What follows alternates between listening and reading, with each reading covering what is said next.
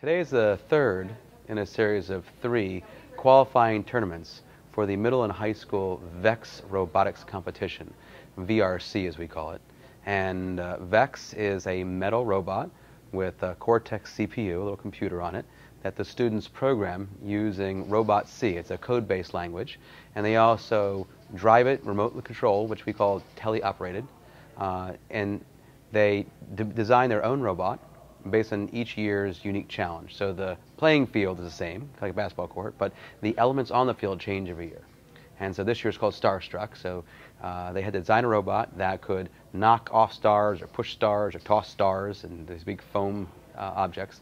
And then they also had to pick up giant pillows. They're like big square pillows that are about, I don't know, almost a foot or more square. And they're pretty big, and for a small robot to pick it up, it's pretty impressive, and toss it over top of a gate. And so that's the physical elements of it. But what we're really trying to do here is to develop the new economy.